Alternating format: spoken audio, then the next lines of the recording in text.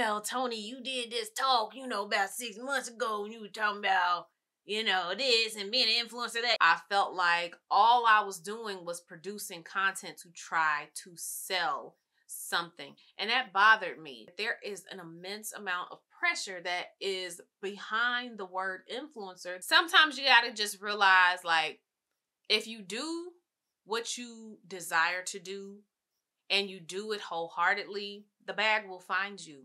You don't have to chase it. If we look at the actual definition of what an influencer is and what a content creator is, these two are vastly different. Please do not call me an influencer. Hey love, welcome back to the channel. My name is Toni. If this is your very first time, if you are coming back, you must like me. Y'all know I'm just playing. I joke around a lot. So, long story short, we are going to get into a get ready with me today. And y'all already know how I like to do my get ready with me's.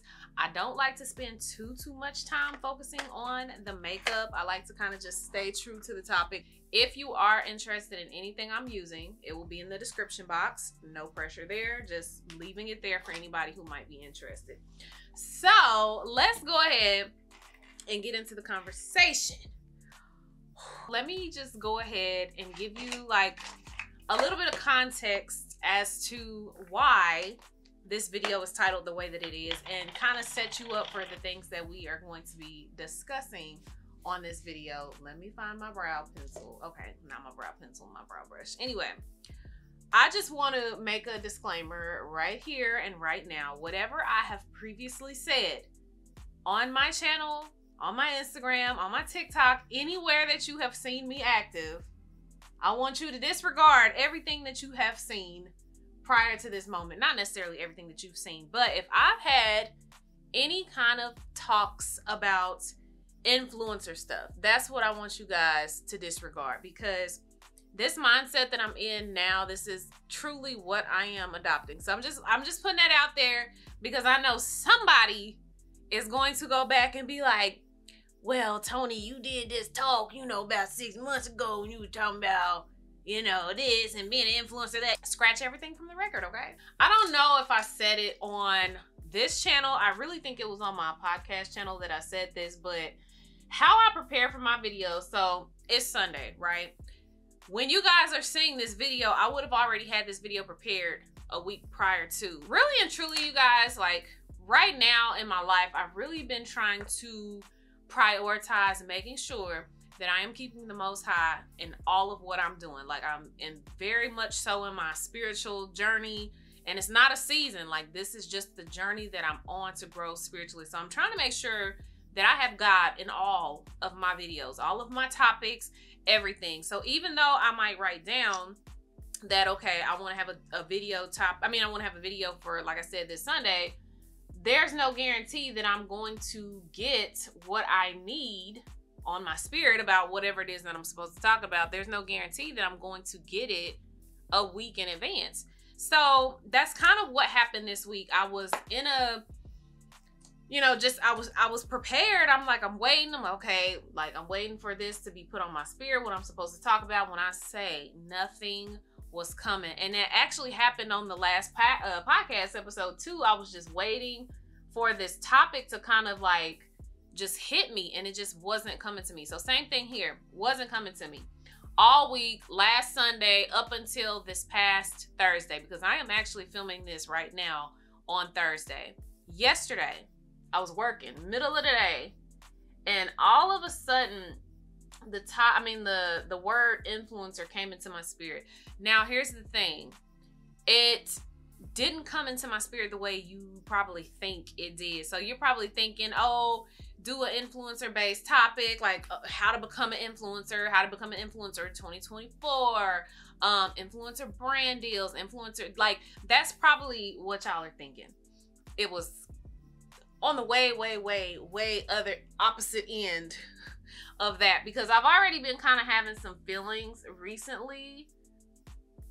Okay, hold on, y'all, because y'all know I can't talk and draw at the same time. But I had already been having some feelings kind of coming into my thought process here of recently, and I won't go too in depth because I'll explain as the course of this video goes on, but I had already been having some feelings, and so right when that word just kind of fell on my spirit, I was like, okay, like I know what I'm supposed to do with that topic. Normally what I do is I'll go to YouTube and I'll type in a keyword that I plan on using within the video. Like I might not have the video completed, but most of the time when I get a word onto my spirit like that, or if I know that I'm using a certain phrase like GRWM for Get Ready With Me, Makeup WOC, which is obviously Makeup Women of Color, like I'll know exactly what keywords and I'll kind of build out some talking points, and then I'll know what I'm going to title my video. So I already knew that I was going to title this video the way that it is now, Don't Call Me an Influencer. And I wanted to make sure that nobody else had that type of title, right? So I go to I go to YouTube and I type in influencer in the search engine on YouTube. And when I say, you guys, this is nothing but confirmation from God that this is exactly what I was supposed to be talking about. The very first video that popped up was by a guy named Hines, and I actually happen to be subscribed to his channel. I've talked about his channel on my channel previously because when I say this guy, very secure in what he does, very secure in what type of content he produces, just really gives you different perspectives. Like he really gives you different perspectives on just things that are kind of going on, trusting in your instinct, kind of like y'all will know what I'm talking about. Just go check him out. But like I said, his video popped up and it just so happened that his video popped up 4 hours prior to me typing in the word influencer and searching for it. I didn't even see the notification about the subscription feed or anything like that. I just happened to type it in and saw that that was the video that popped up. So, oops, let me prime my face because I am about to get too far into the process. See, y'all, this is why I don't like talking, and like I don't like having a topic and then also trying to tell what kind of makeup I'm using, because I get sidetracked, and once I start talking, okay, clearly that's not opening. Once I start talking, sometimes I just get distracted and then I'll forget that I'm even doing my makeup in the process. But anyway, the title of his video, very, very interesting. It said influencers will only last a few more years. I immediately clicked on the video because I'm like, he already similarly was talking about what was on my spirit. But like I said, you guys, this was just confirmation on the thoughts that the Holy Spirit was sharing with me. I opened up the video, and basically the overall context of the video was that influencers, like the competition is just so much different from what it was before. Like everybody is on this mission to become the next big influencer. So he's talking about like that, but he was also talking about how AI is starting to take over a lot of things. And some of these people are creating AI women to, you know, sell products, take pictures. So basically what an AI created woman could do with selling clothes or modeling clothes and things like that, they can do that at a rate that is so much higher than an actual human person. So it was, like I said, it was a really good video. He had a lot of different perspectives on things, but he kind of, again, just gave me confirmation on something that was put into my heart. I wanted to give you guys just a little bit of the backstory so that you can understand why I am about to say what I'm about to say and why I have the feelings that I have in regards to this topic. So please do not call me an influencer. I don't want to be called an influencer. And so here's the thing. This is what was kind of placed on my spirit a little while ago before I get into kind of like my notes that I had written down. But I watched a podcast episode of Megan Ashley, her In Totality podcast episode, I want to say, no, I think she was talking to Crystal Hazlett on her podcast, which is, oh my gosh, what is the name of her podcast? Keep It Positive, Sweetie. That's what it was. I think they were on her podcast platform when they were talking about this particular subject, but she said, I think the question to Megan was, how are you managing, like, you know, being in front of a lot of eyes and this and that? And Megan said something that stuck out to me. She said, people, you know, they desire to be an influencer and everything, but they don't realize how much pressure is behind it. And when she said that, I knew exactly what she was talking about. Like, I'm not at the magnitude that she is. I don't have the amount of followers that she has. I don't have the community that she has. But I felt that even now, with just having the community that I have, which is a little bit smaller in numbers, and I'm grateful, so grateful for each and every person that even comes here to watch me run my mouth and watch me do my makeup. Like, y'all get what I'm saying? I'm grateful for each and every one of you guys.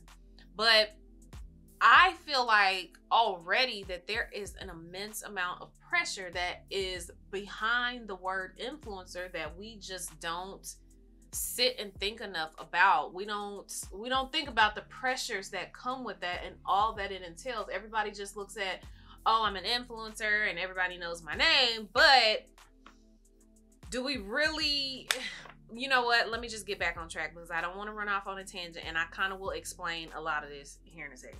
So I did look up the definition of influencer, and I looked up the definition of a content creator. Now, most people probably think, oh, well, content creators and influencers, they're all in the same.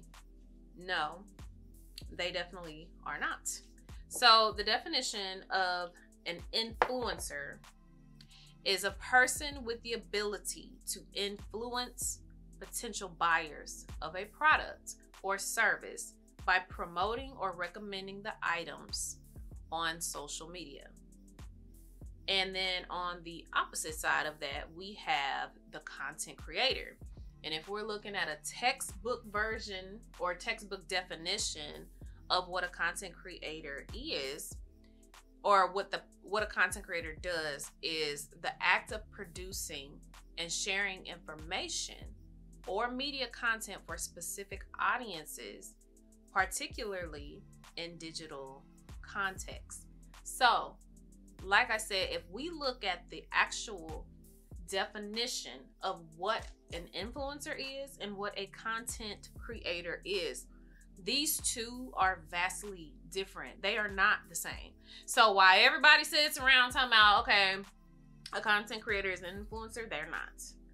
They're definitely not. They are similar in some ways, but vastly different. And I want to kind of elaborate on that for just a second. So, in my opinion, again, this is my personal opinion. This is my perspective. You are entitled to have your own. I really do like this primer. I'm sorry, I just got sidetracked. I just was like rubbing in my foundation and like it just rubbed on so smooth. I think it was that primer that I used. It was what is it called? Because that was amazing. It's the Lancome Priming Serum. It's a 24-hour hydrating solid smoothing primer. Baby, I'm gonna have to use that a little more. I've had it put up in my closet. Anyway, I digress. Like I said, personal opinion, to each his own. But after I kind of sat with this on my spirit for a while, an influencer to me keeps you locked in and focused solely on the money. And I have a couple of examples of this. So we have all seen how TikTok has changed. TikTok Shop has taken over. Now, here's the thing. TikTok Shop is an excellent platform for businesses. I get it. They can get on there. They can sell their product. and they're using content creators to do it. I began to feel like I was losing myself trying to produce content for the TikTok shop collaborations. I felt like all I was doing was producing content to try to sell something, and that bothered me. Like, there was a point in time, and this is actually, you guys, one of the reasons why I stopped doing the whole wig influencing thing, but I'll get into that in just a second. But it just felt like every video that I was doing was centered around trying to sell something. And honestly, I just was getting irritated by it. Like, do you guys ever go in the mall, right? And as soon as you walk in, you're like, oh, I'm just browsing. Somebody greets you, you say, oh, I'm just browsing. And then they come back like 2 seconds later, like, oh, can I help you find something? Do you want to try that on? Blah, blah, blah. And you like, look, I just told you I was browsing. Like, I'm good. Like, just give me a moment. I felt like the content that I was producing was beginning to make people feel like that. Like, every single video had a TikTok shop link. And although, yeah, I could have found a creative way to do it or a creative way to promote it, at the end of the day, I was still just trying to sell something. It was backed by money. Like, the whole entire thought process was just focused on money. And honestly, like I said, y'all, this just bothered me. It really did. And just kind of going into the whole wig influencing thing, I had already felt like I was over the whole wig influencing thing anyway. Like, it was cool when I first did it, but honestly, I don't even wear wigs like that. Like, a lot of the wigs that you guys see on my platform right now, the only time you saw me wear them was when I was doing the YouTube video for it or making the content for it. I have never been a wig person like that. And although I wanted to try, like, I had a goal. I'm not gonna lie to you guys. I had a goal last year, last January, when I first started kind of getting, I first started getting brands like reaching out to me, asking if I wanted to promote wigs and all that. So I made a promise to myself last January. I said, by the end of this year, I am going to learn how to lay a lace front wig. Like, for whatever reason, that was the goal I had. I'm going to learn how to lay a lace front. And by the end of the year, I did.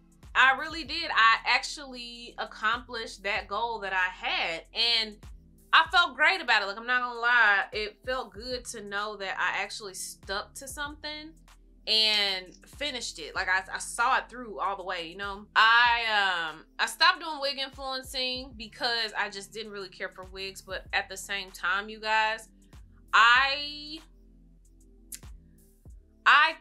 consciously, like, it was messing with my conscience, because I can't consciously try to promote something that I know I would not spend my money on.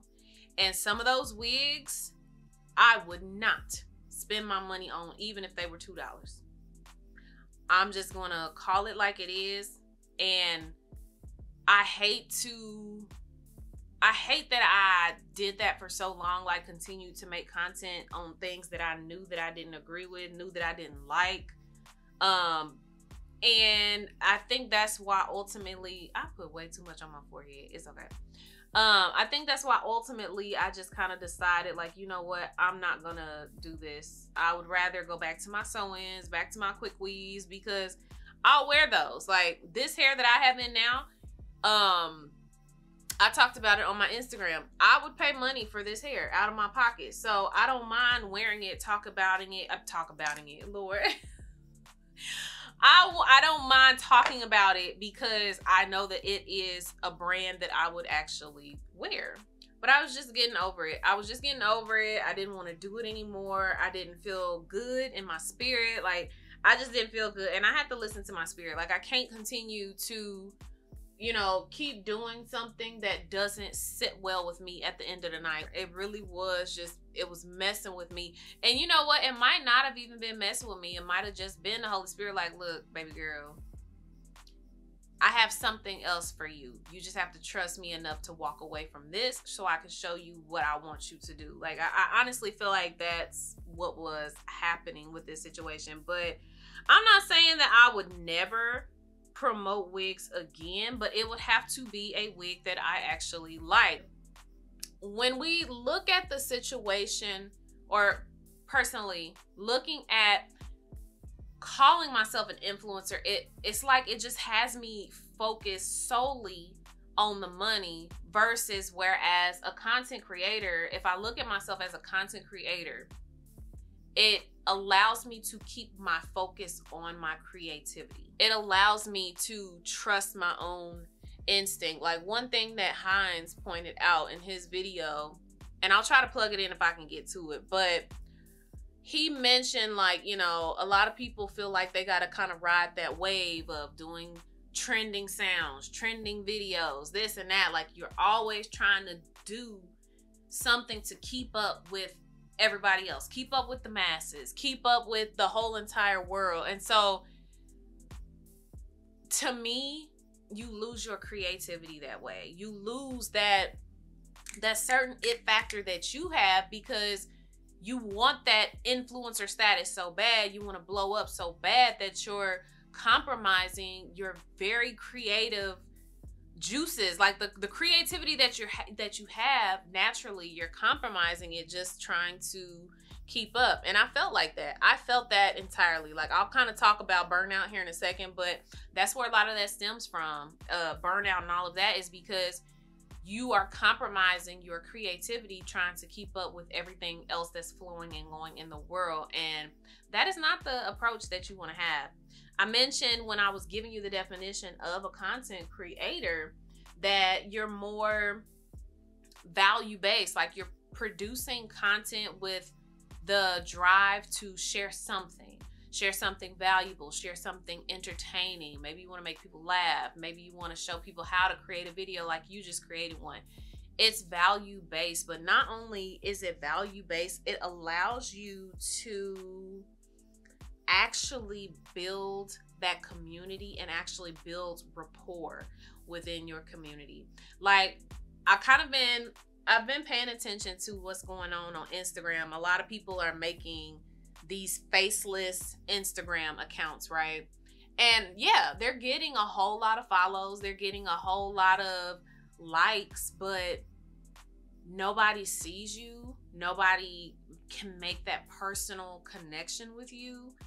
And at the end of the day, you guys, this is what it's all about. Like, you guys are not gonna like me and want to continue to watch me if I were to sit here and be a faceless account and just give you little info cards every day, or give you little inspiring, golly, can I talk today? Inspiring quotes. That's not gonna really make you want to get to know me. That's not gonna encourage you to want to see what I'm about, see what other talking points I have. It's just not going to make you want to get to know me. Whereas if I'm giving you my true feelings, I'm giving you my true innermost thoughts, I'm talking about it freely, I'm showing you makeup or whatever it is that I'm showing you, I am giving you something that is value based. I'm giving you something that we can converse about later on. If we're using the influencer as the talking point for that, it just keeps everything focused on money. So rather than actually focusing on providing the value to your community, now it's all about, okay, I want to focus on selling you this next product. I want to focus on selling you this skincare line that I don't even use because it breaks me out, but I'm going to sell it to you because I need to get my check on the back end. We getting that bag. Well, sometimes you got to just realize, like, if you do what you desire to do and you do it wholeheartedly, the bag will find you. You don't have to chase it. I can speak to you guys from personal experience. I have lost my way so many times in this process, and that's because I stopped trusting my own instinct. And I was desiring to be that next big influencer. So what did I do? I started creating all of the trending videos and the trending sounds. I started doing a lot of the videos that are already out there. Even in being a content creator, yes, there are going to be times where you sell something. I'm not saying that you'll never sell anything, because at some point you are bound to have a collaboration with a brand and you're going to have to sell something. It's part of the process. What I don't want to do anymore is find myself constantly working with brands that I would not spend my money on and that I do not actually enjoy, just so I can keep up and make it look as if I'm doing just as much as everybody else. I don't need to do that. All of this is really and truly tied to just my spiritual journey, spiritual awakening, because now I can look at myself and be like, okay, you have everything that you need. Why did you doubt yourself in the first place? And a lot of that doubt comes from not doing what you love and enjoy. You're doing it the way that everybody else is doing it. And I really had to try to get away from that. And I'm just glad that, again, that God has shown me certain videos, play certain things in my path that actually remind me of who I am, remind me of why I even started this process in the first place, and remind me that I'm gonna be fine. Like, I just have to continue to trust in what he gives me in my spirit, do that, and that's literally all I need at this point. I was talking to you guys, I briefly mentioned a little while ago something about burnout. If you haven't picked up on it yet, this whole video is pretty much talking about burnout. Like, the underlying theme kind of in this video, I guess, would be burnout, because a lot of us, again, we create this content, right? But then we lose the desire of actually creating the content, and then we desire this influencer status. So that influencer status will keep you hustling and bustling. Like, you'll never be able to stop. You'll kind of be trapped into this box of, okay, I can only produce this kind of content because this is what everybody loves. This is what everybody wants to see from me. And it keeps you locked into that rather than on the creative process, right? This is where a lot of that burnout comes from. Like, I'll kind of give you guys my personal experience with this, but like I said, right when I hadn't given up the wigs yet, but I'd say around like September, October last year, I was really starting to feel this burnout. And at first I couldn't tell where it was coming from. Like, I would look at my camera sitting here over in the corner and I would just roll my eyes and walk out the door. Like, I didn't even want to pick up my camera. And that to me was like a huge red flag, because I'm like, why am I not wanting to pick up my camera? Why am I not wanting to film? Why am I not wanting to stay on track with my YouTube videos? Like, and like I said, you guys, I don't have 100K followers yet or subscribers. I haven't gotten my YouTube plaque yet. Notice I said yet, because I'll still eventually, want to work towards that. But even though I don't have like the certain amount of followers, subscribers, all that, I still try to keep a schedule. I still like to post on every Sunday, most of the time Sunday and Wednesday, just because that's something that I like to do. I want to make sure that I show up, that I'm my best, that I keep a schedule, and that my people who watch me, that they can see that. September, October, I started noticing I didn't want to be bothered. I had wigs starting to literally pile up. Like, I had like 7 or 8 wigs to do, and I just looked at them every single day. I was pushing those wigs off till the very last point. I was having to send emails like, oh, I experienced something. I'm gonna have to get back with you on these. I'm gonna need, a little more time. And that started to bother me. That was like red flag number 2, because usually when I had partnerships, I would get them done. Like, soon as they got here, I'm filming the content so I can turn it back in because I want to be done.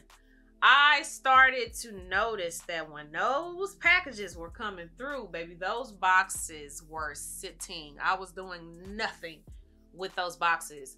And this, like I said, that was the red flag that really started having me like, okay, what is going on with you? Like, you're doing what you love. You've worked with some pretty cool brands. Like, what is it? Like, what are you missing, or what do you feel like you need? And over time, I began to realize like what I need is to get back to doing content that I enjoy, get back to being free to talk about whatever I want to and not feeling like I'm trapped. Like, and I feel like this is kind of, personally, this is kind of a downfall of doing the whole wig content, because they want you to only solely talk about wigs. Well, I'm not going to solely talk about wigs. That's not the only kind of content that I create.